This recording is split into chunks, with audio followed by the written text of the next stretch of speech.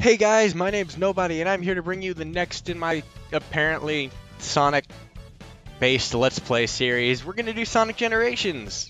Oh boy. So, yeah. For those of you who might have been one of the 4 people who originally subscribed to my channel, might actually remember this is one of the first videos I ever put up on my channel. It was a Sonic Generations Let's Play. But I lost all the footage after beating Chemical Plant Zone because Plays TV likes to screw up all my source footage.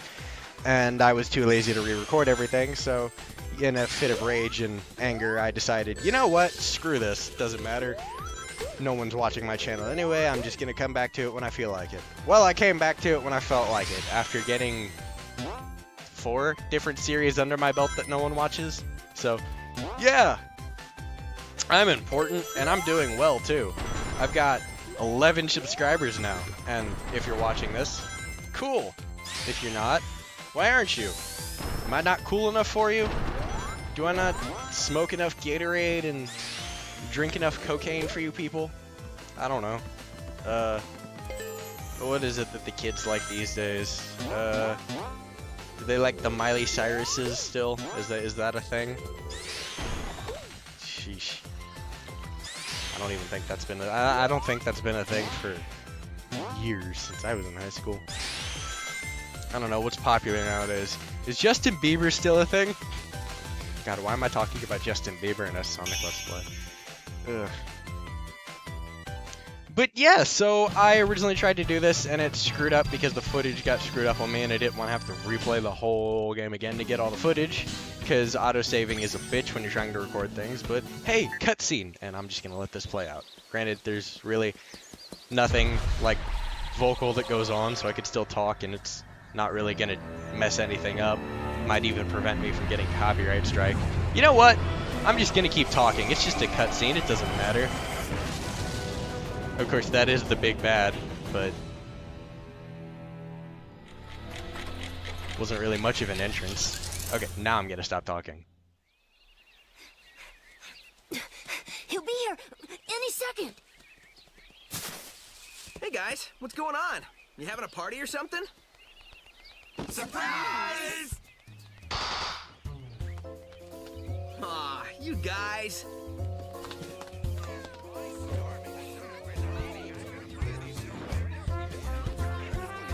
It's kind of impossible to surprise you. You totally got me this time. I had no idea. Yeah, right. Happy birthday, Sonic. Hope you like this. Like it? I love it!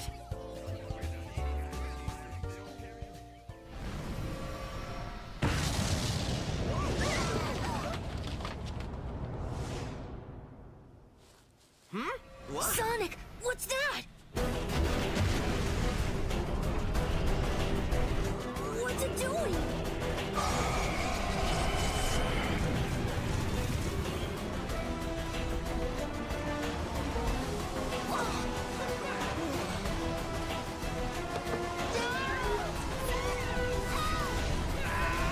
Hey! Not cool!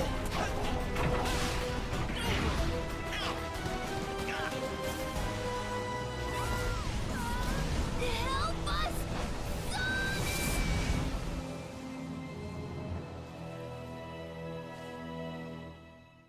Alright, so the main cutscene's over, so I can start talking now. And I have a bone to pick with this.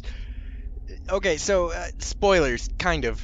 Not really. If you know anything about this game, you know that, and you haven't played it yet, which, I mean, the game's been out for like 6 years. If you're a Sonic fan and you haven't played this, Where am I? well, you might want to rectify that. But, what I was gonna say was, so, if you noticed on the back of that time, the whole thing is you're traveling through time because different Sonic zones, time and past, classic Sonic, future Sonic. It's not really a spoiler, but you know, that's the concept behind the game. Anyway, so the whole concept of time travel, in and of itself, kind of bugs me for a few different reasons, which I'll get into probably at some point throughout this Let's Play, but I'm only going to focus on one right now, and that is not a lot of times when we conceptualize time travel in fantasy or in mostly in fantasy, or I guess cartoons, you know, in general. We always tend to relate it to the clock, or clockworks, or gears, or mechanisms of some sort. Usually the inner workings of a clock, and I'm gonna go with, you happen to be familiar with Danny Phantom. I'm gonna use Clockwork as an example for this. But his whole castle is made out of gears, and it's like one giant, it's like the inside of a giant watch or a clock, with the whole mechanisms and the ticking and whatnot. But that's all a human concept of time. So if you looked at the, if you notice, a lot of the big things about this game is, besides being distorted portals, is that the main creature has a giant gear on his back. And the clock, for example. The clock doesn't exist in terms of, you know, how you would perceive time as like a dimension. The clock is not relevant to that. In fact, neither of these mechanisms are gears. It's just a way to show the passage of time relative to humanity. But it always kind of bothered me that these entities that supposedly exist outside of humankind, or might not even touch humankind at all, somehow still are related to clocks and gearworks.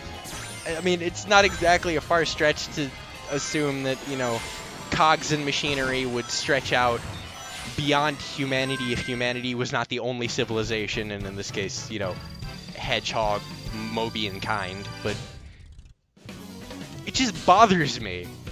You don't, if you're going to try to illustrate a concept of time outside of human mechanics, do not attach human mechanics to it.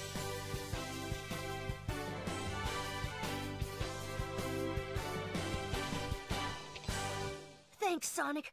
I thought I was dead, floating without a body in a black limbo.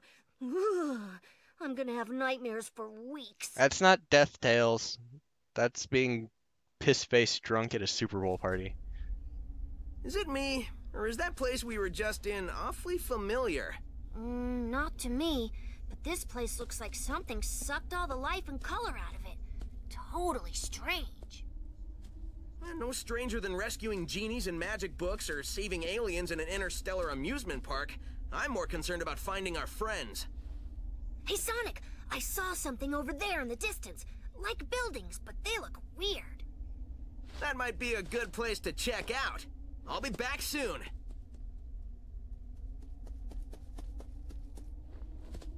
Wow, you weren't kidding when you said soon. I thought you already left.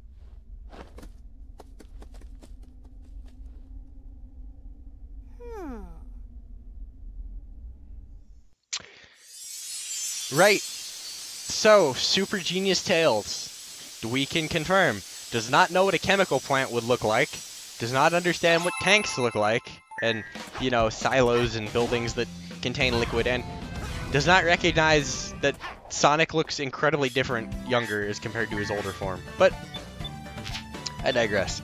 This is the skill shop, which is one of the things that you're going to visit once in this game and then never go back to again. And you're going to pick up the 4 items that I just got right now. You're going to make Sonic faster. You're going to make it so when he lands on his feet, he doesn't stall. You're going to give him the ability to blast off. And you're going to give him the ability to accelerate up hills faster. You're essentially going to make Sonic just faster and able to react faster. Also, that Power Break ability gives you the ability to kill Sonic's momentum basically whenever. Just let go of the control stick, like in Sonic 4. I do not like that. I will not play with that. I will never play with that. Also, some of these abilities are multifaceted, which means you can equip them to classic and modern Sonic. But I'll explain more about that in the next level when we attack Chemical Plant Zone. Until then, guys, I'll see you next time. Nobody out.